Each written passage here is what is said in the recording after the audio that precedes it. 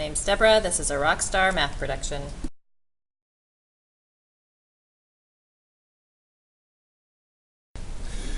Hi, the game we're going to be playing today is called the Zin Obelisk Challenge, and it kind of starts like this. After putting the kids in groups, they're given a prompt which says, in the city of Atlantis, a solid rectangular obelisk was built in honor of the goddess Athena. The structure took less than 2 weeks to complete. The task is to determine on which day of the week the obelisk was completed, and you'll be given cards containing the information related to the task. This activity was developed by Francis Young Improving Workgroups, a practical manual for team building from San Diego, California. And this is actually, I've done this a few times, and it's a really great problem-solving activity that teaches students to really look at a problem, to utilize problem-solving resources. What generally happens is you divide the students into groups, and they each get some clues about this. For example, things about the obelisk. There's a grocery list here of like 30, 32, 33 different sort of clues or questions that will help them. The first time I did this activity, I actually gave about 1 clue to every student in the class, and it was a whole class activity. However, I found a lot of the kids were really engaged, some of them are not so much. So instead of them doing it as a whole class, I decided to do it into groups. So I've cut off these clues and put them into little clue cards, kind of like something like this, where each clue has, I don't know, about half a dozen or so small little clues. And the catch is the students cannot share this with anybody else in their group. They can only repeat information orally. So it really causes them to work together, to read, and to practice their active listening skills.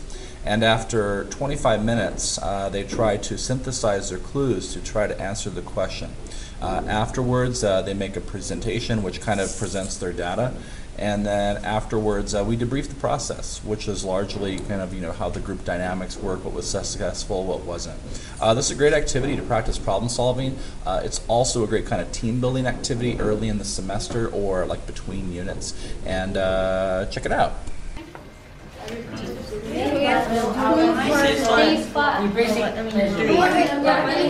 notes on your. You start from 1. No, you take notes on your. You take notes on what I have to say. Say that again then. Zin is built out. One member of each band has religiously and is not built out of stone wall a day. Atlantean day is divided into. I can.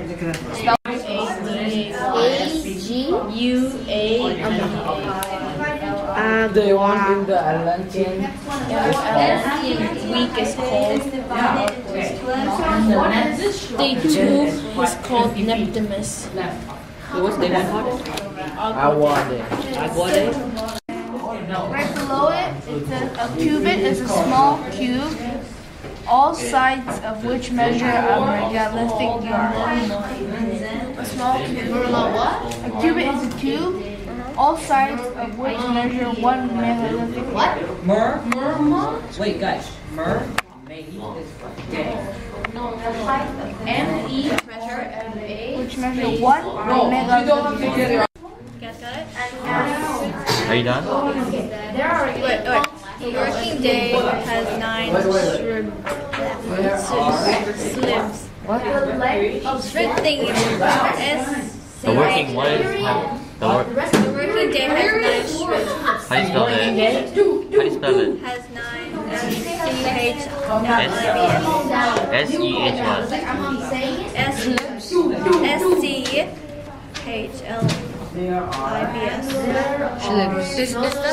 So the working day has 9 slivs.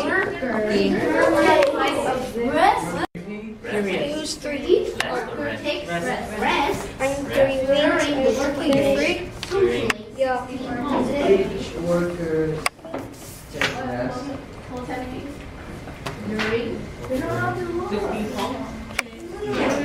Start.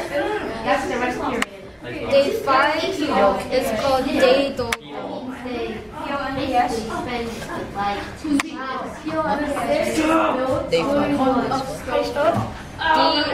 D-A-Y-D-O-L.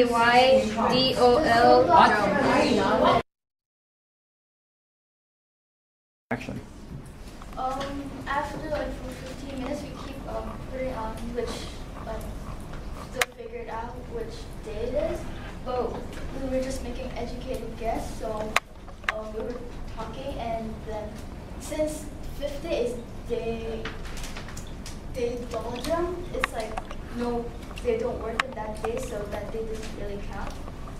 And then it says that it ended before less than 2 weeks, so it's probably on the second week, either Agua Day, Neptune, Shark Day, or Mercury Day, and we chose Mercury Day because it is a religious day, and we figured out that it should be finished that day because it's like religious to the goddess.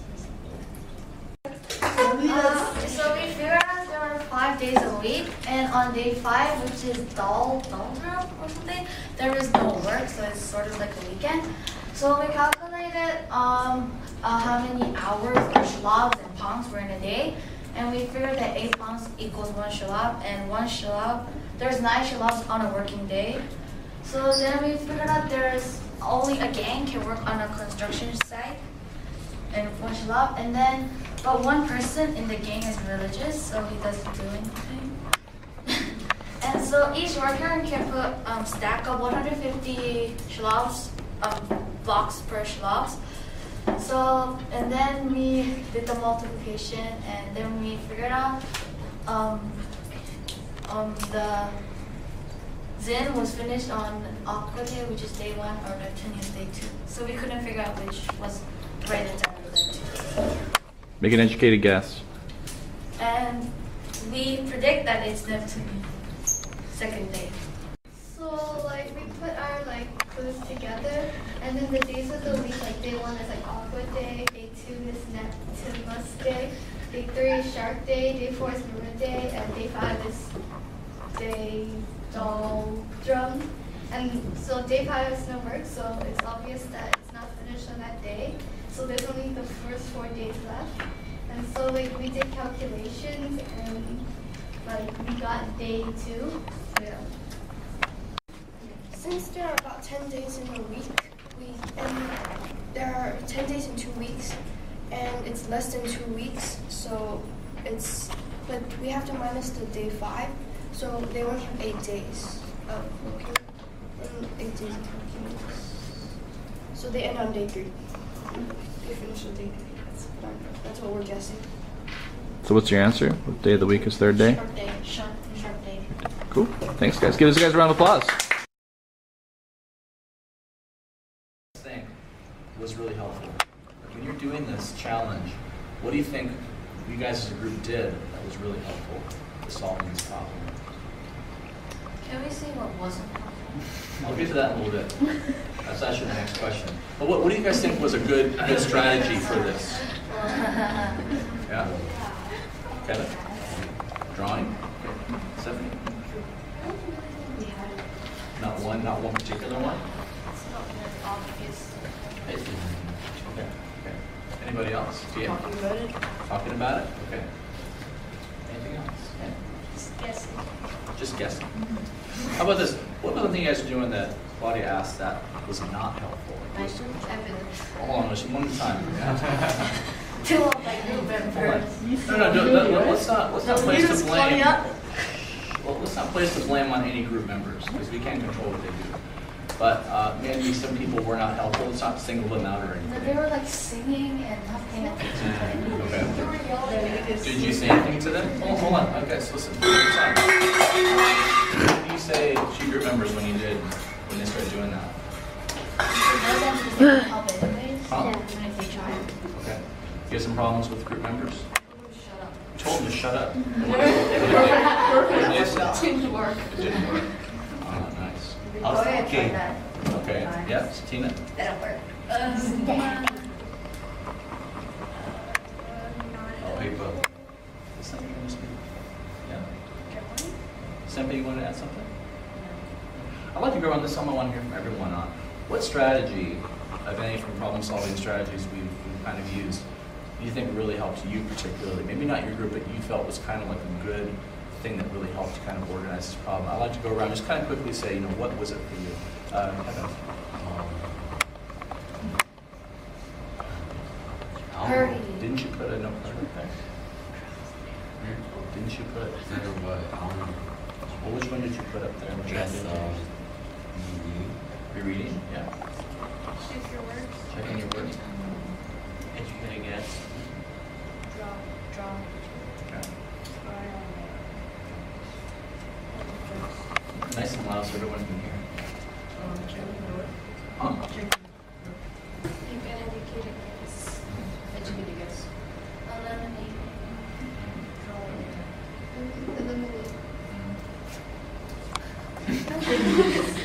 Yes. Educate a guess. Estimate. Estimate. Interesting. All right. Reread the question. Compare the trends.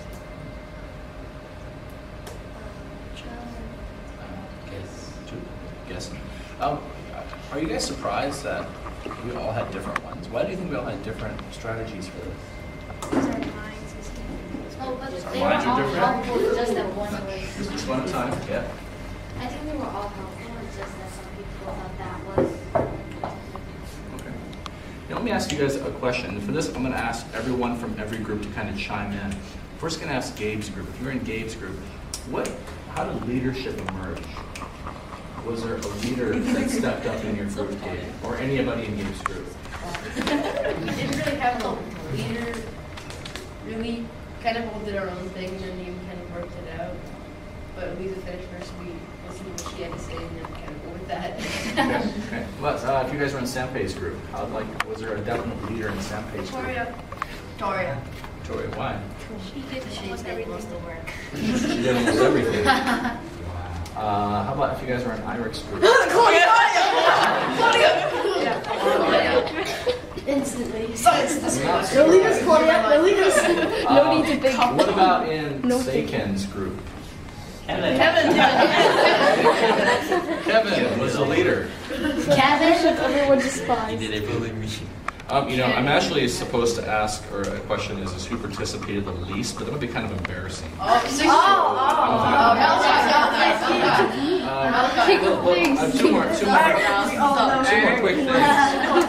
Two more quick things. Like, how did your guys' feelings towards this change as you guys went on the 30 minutes? Like, did you feel that you're kind of getting close to the answer, or did you kind of feel like as you went on, it got more and more frustrating? What was your feeling on this? And I'd like to hear from some people that maybe haven't said it as much, but I'll start with you, It Kate. made me dislike math even more. Nice. Yeah. As I solved the problem, then I realized I had to calculate more things to get the right answer. Okay. That was frustrating. Okay. Kaya?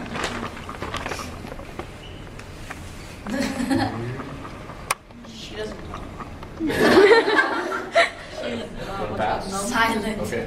Yeah. I think as like it got more frustrating, we were like forced to guess. Okay. Anybody else? Yeah. Nothing. Very funny. Because I didn't read the question. I mean I didn't read the question, so I just And finally, one final thing, and this is kind of more like looking ahead. This really problem involves a little bit of math, but I think it's really more around cooperation and working with others and being able to communicate, being able to be a good listener. Obviously, there's some problem-solving strategies you have to utilize for this. But if you guys had a problem that was similar to this in the future, like if you had to do something that was kind of similar, and you could think back to when you guys did this today, what lesson could you take with you? Like, what can you say, hey, based on what we just did, I think this is what we should do for this.